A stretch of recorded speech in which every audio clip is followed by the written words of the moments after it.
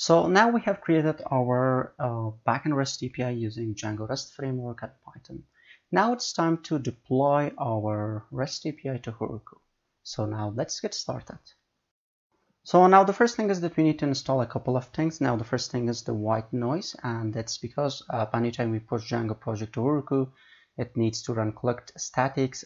You can disable that if you're not using the static folder. And also you can see the white noise. It is you can see that with a couple of lines of config white noise allows your web app to serve its own static files. So first we need to just install this, even though we are not using any front end, but because if you've seen here, the Django REST framework uses the static files. We have some design for this, for the browsable API.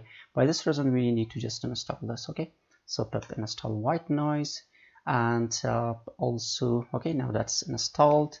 And after that, we are going to just open our settings.py file. Now in the settings.py file, what we need to do, so in the static URLs in here, we can just say static. So static, and I can just say root and os.path dot join, and I can just say base dir and also static. Okay, so we need to import os. So at the top and here, I can just say import os. So import os. So after doing that, after adding this static root os path.join base dir, now we need to install another library that is gunicorn. So I can just say pip install gunicorn, and it will be installed. Okay, now that's also installed. After doing that, up in here, so in the my API, I can just say pip freeze requirements.txt, because Heroku will look for this file and it will install the required libraries. And now if you see in here, so requirements.txt is created, and you can see we're using Django 4.1. And after doing that, we need to just create a file in here. Let me create a file, and it should be, the name should be proc file. So proc file. Okay, so like this, uppercase PROCFILE. So proc file, hit enter. Okay, and in here we need to just say web gunicorn my API. So this is the project name, and after that WSGI. Okay, so my API WSGI. Okay, so after doing that, also when we have installed white noise, we need to add this. So you can see edit your settings.py file and add white noise to the middleware list above all other middleware apart from the Django security middleware. So we need to just add this bottom of the security middleware. So we can just open settings.py file, and we can just go at the top. So in the installed in the middlewares, we so like this. Okay, white noise. So after doing that, now what we need to just create a GitHub repo, because we want to push this to the GitHub. So click on new, and I can just say my rest, and you can give description. I want it should be private, and let's just create a repository. So that's created, and now in here, now the first thing is that we need to just say git init, and after doing that, what we need to just say git commit. Okay, so first I need to just say git add all, and now I can just say git commit. First commit, I can just name it, and after that we can just say git branch, and now we can say it like this, paste it in here, and after doing that we need to push that so to the GitHub.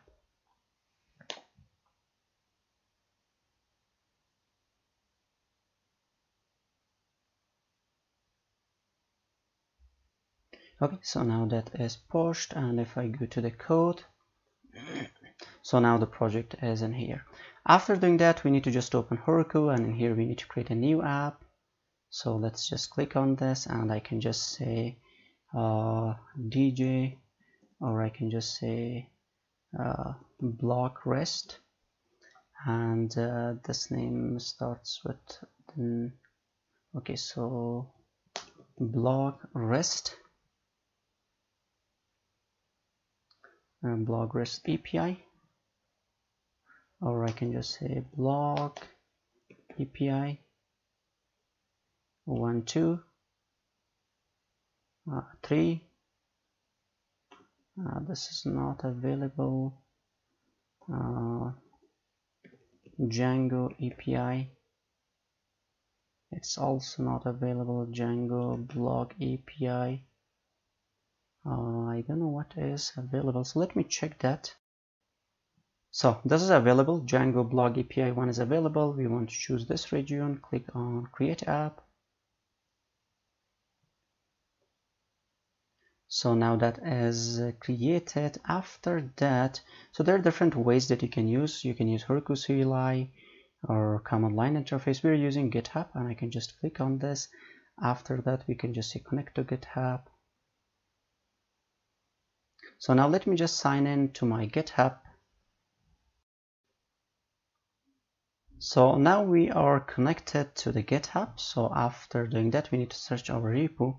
So it was my rest, and I can just search this, search.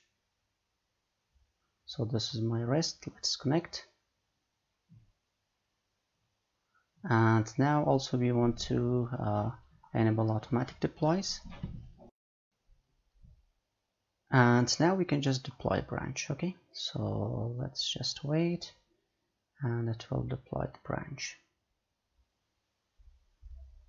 So let's wait, and it will take a little bit. So you can see it's doing its job, and it's installing the libraries. And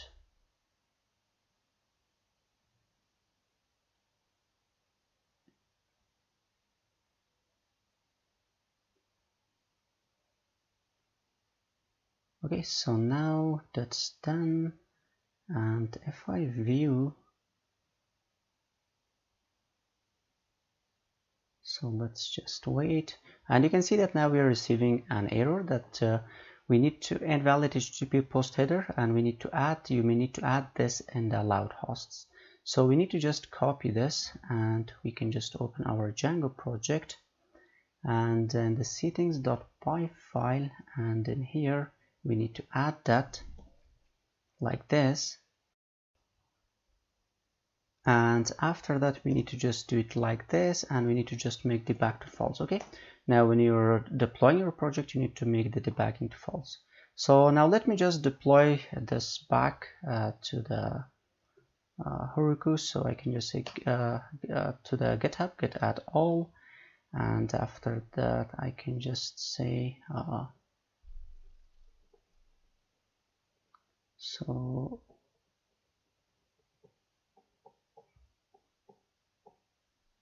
so git add all, and I can just say second commit. So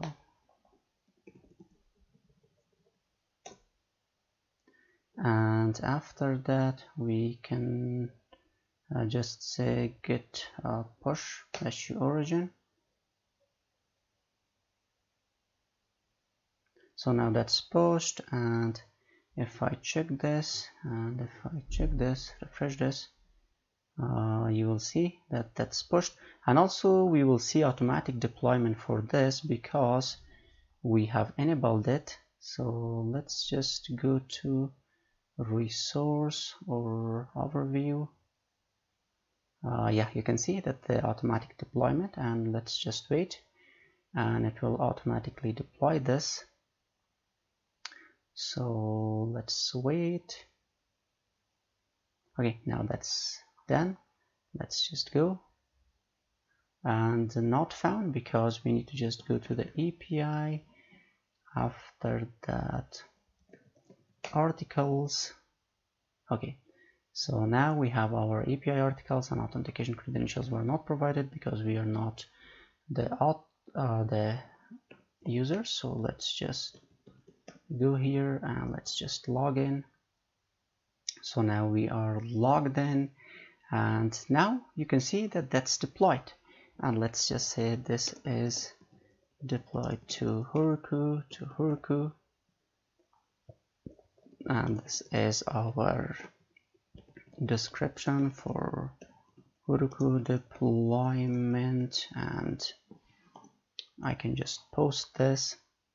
So that's added. This is the newly added, and we have that. You can register a new user. So what was the route for the new user? And if I go to urls.py file, this was the registration. So let me copy and paste it in here, and after that we can just use this.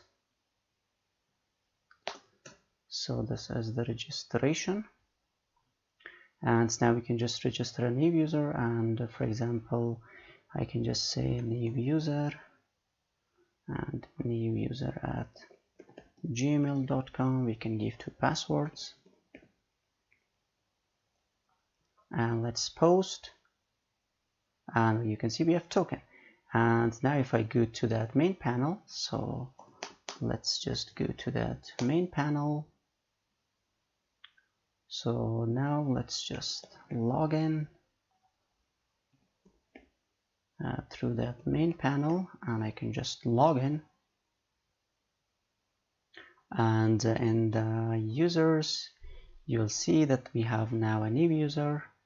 So a new user that's created, and in the tokens, you will see that new tokens created for the new user. Also, you can test this using the Postman, and it will work. So for example, if I go here, and so for right now, we don't have any token. So if I send request, so authentication credentials were not provided, and let's just go with the new user token, and I can just copy this, and let's just go to the headers, and I can just say authorization and token. Let's paste it and send. So now we have all the articles, and also you can post. So let's post body, and let's just say Postman by Heroku. We can just write something that should be good. So let's send. So that's added, and if I get, you will see that I have ID 9. And if I go in here, so I have ID 9, and also if I refresh this, you will see that I have ID 9. So you can see that the ID 9 is added.